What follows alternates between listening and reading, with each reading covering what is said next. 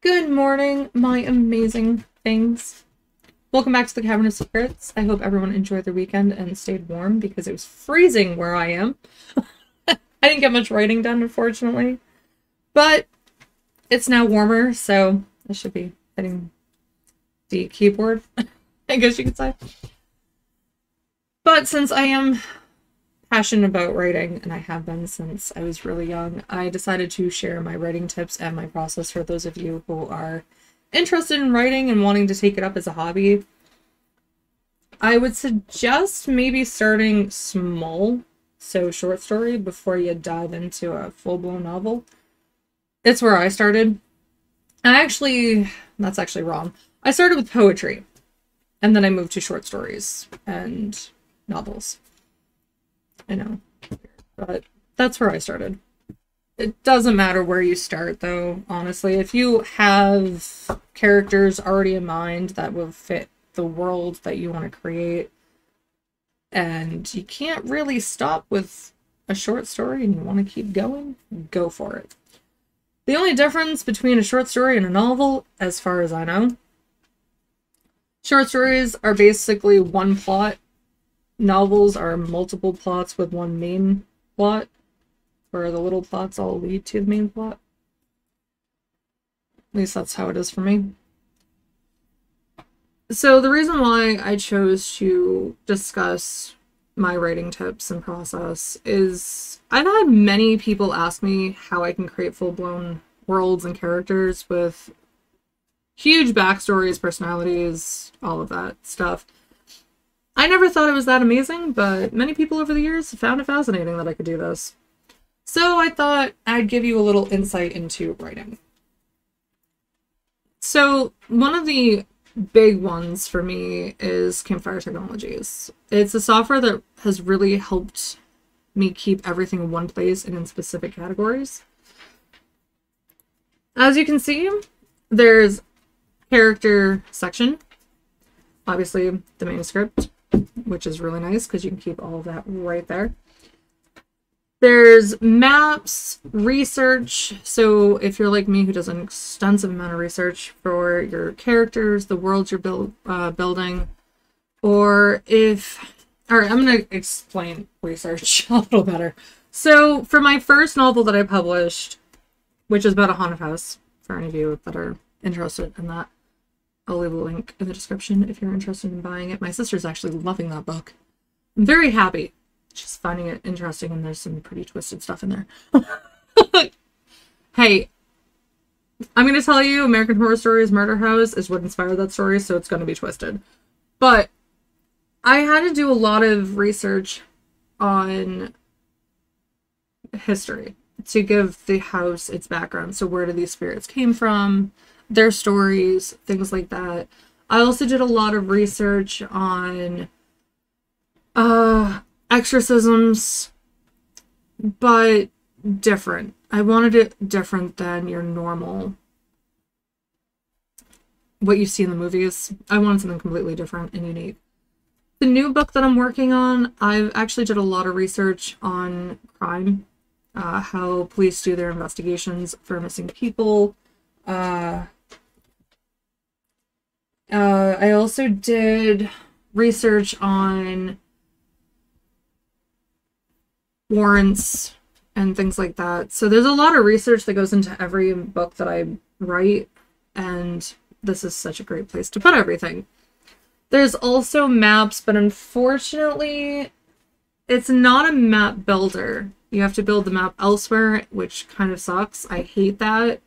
I wish everything was all here. It would be so much better. I know a lot of people have been saying that as well. But this isn't a huge company that made this. It started with college students, I believe, that created Campfire. And a lot of people helped fund this. Regular people funded it. I think they started a Kickstarter for it. There also isn't an editor in this. So that kind of sucks too. So while you're writing your manuscript, there is nothing telling you if you made a grammatical error, if you spelt something wrong, if you have the wrong punctuation, or any of that. It just doesn't tell you.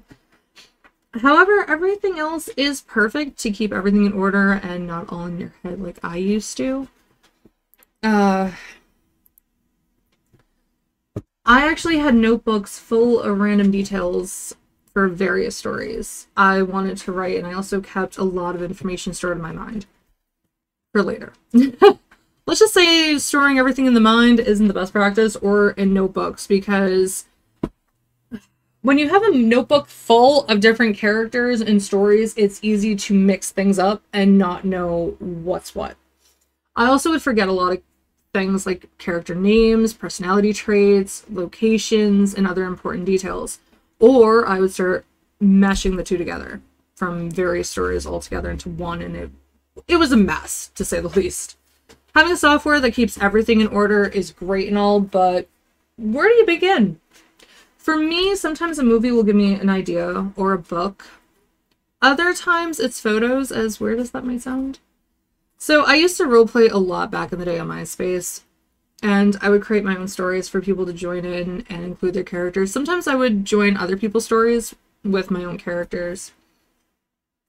It was a lot of fun, and most of my ideas came from searching online for a character that I would want to use for that specific roleplay. The rest would just fall together. For instance, let's say the picture is of an elf warrior. I'd obviously choose a fantasy setting for such a character. Then I would have to figure out if there's a war, or if the war had ended. From there, who was the battle with, what caused the war. And as you can tell, writing is all about asking questions and answering those questions. While in college, my professors would give us tasks that would be out of our comfort zones, one of which was getting two genres outside of what we were used to, and creating a story that fit those two genres, or incorporated those two genres. I received romance and science fiction, which wasn't my taste at all. However, I created something that I'm hoping to actually make into a full novel at some point. I created a love story set in a steampunk world. It was actually a lot of fun and taught me how to expand my horizons. And it's what started my sci-fi novel, which I have not published or finished yet. I'm waiting till I have a few books under my belt before I delve into my series and sci-fi novel and fantasy novels. I do have a lot. I have a lot. Another practice was taking a group of photos and trying to write a story based on those images. That was actually one of the toughest methods for me, surprisingly. We also received a tiny snippet and had to create a short story based on it. So the snippet went something like, a teen is running from bullies when they spot a store. Immediately they rush inside, and what happens next? Some of my classmates came up with the fantasy approach, and unfortunately I was no different. I came up with a pack of old cards coming to life and causing havoc in the store. What would you have come up with? Let me know in the comments if you would have come up with something entirely different. Everyone has their own process of writing, and one that I still struggle with is when to end a chapter. Usually a chapter ends when one plot is finished, and most novels have minor plots that lead to the main plot, like I mentioned. Sometimes I use days, so when one day ends, I start a new chapter, but sometimes it's not the best approach to use days, because things can happen at night, and then it becomes a big mess. If there isn't any more to tell for that particular plot point, it's time to end the chapter. That's what I've learned. Writing is something that can take many years to perfect. Some people start writing and are amazing, but many fail in other areas. One might be impeccable at creating the characters and world, but fall apart at the plot points or grammar. Another might be great at grammar and spelling, but have a hard time with descriptions and world building. It all depends, and I think every writer has a flaw that they learn to overcome. My flaw is descriptions and showing, not telling. I tell a lot. I tell the writer what's going on instead of showing things.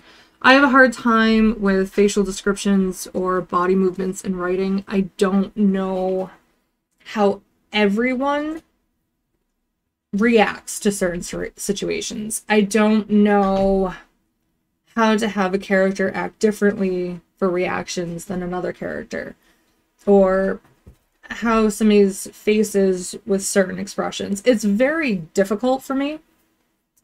I'm also not that great with grammar and punctuation, so I use Grammarly as an editor, and it is very, very good at catching a lot of my issues.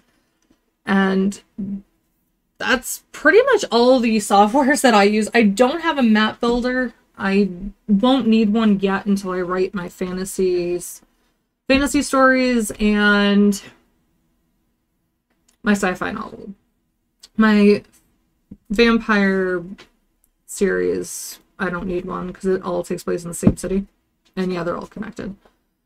Even though they're going to be different characters in every single book. Some characters are going to seep their way in, but yeah.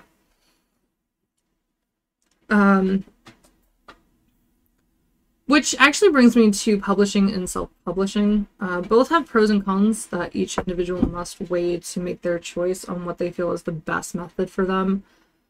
I actually have heard many people badmouth self-published authors, and I'm going to tell you, don't let them discourage you if you want to self-publish. Honestly, it's not for everybody for sure, but to me, there's no wrong method. Some self-published authors make great money and become published authors. If you write one book, you most likely aren't going to make a fortune regardless of what method you choose. I'm planning on publishing 2 books a year, and yeah, I have enough stories to keep that up for many years to come. And I keep starting new ones, which is really probably bad, but if I come up with a new idea, I write it down and I put it on the back burner for another day to look at. So the reason why I chose to self-publish is I didn't like the cons of going through an agent and publishing house, so I chose the self-publishing method. I actually handle every aspect of my book, which is a lot more work, and I have to time everything into it so I can determine the deadlines. A lot of self-published authors hire an editor, a cover artist, and a marketing team. I don't have the money for that. So I do all of those things myself. I market my book, I do the cover art, and I also edit my own work. It takes a lot of time and perseverance, but it can be done. I will let you know that it can be done. With a publishing house, I would only have to worry about writing the book and making changes they felt needed to be made. It is easier for sure, which is why a lot of people go that route, and it has some great benefits. Their book will be in most major bookstores and not just limited to a few or less. Do some research and you'll find the one that seems to fit you the best. Research is a big part of writing, as I mentioned. I research names, time periods, science terms if I'm writing a science fiction piece, crime details. And the reason why I started writing is it let me have an escape from reality. I mean, when I was a kid, life sucked. I'm not gonna sugarcoat it. It sucked. Didn't get any better in my teens, and it certainly didn't get better as an adult. Life sucks. I don't care. It is hard as hell. It is not easy, and everybody has their own struggles, especially today. But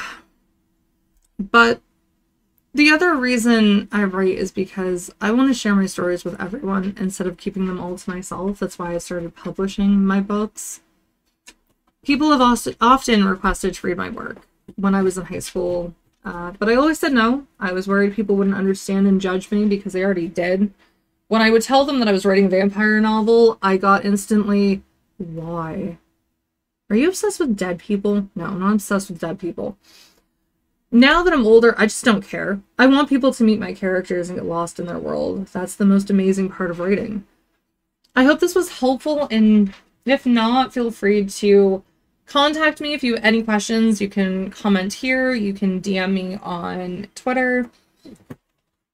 I'd be happy to offer assistance. I'm still learning, so I don't know everything, but I will help you the best I can. Thank you so much for watching, sticking around to the end.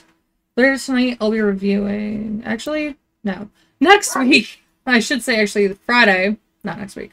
Friday, I'll be reviewing Skinamarink, and I've decided this was going to be Vampire Month, so everything vampires until the end. Stay tuned and take care till next time. Bye, everyone!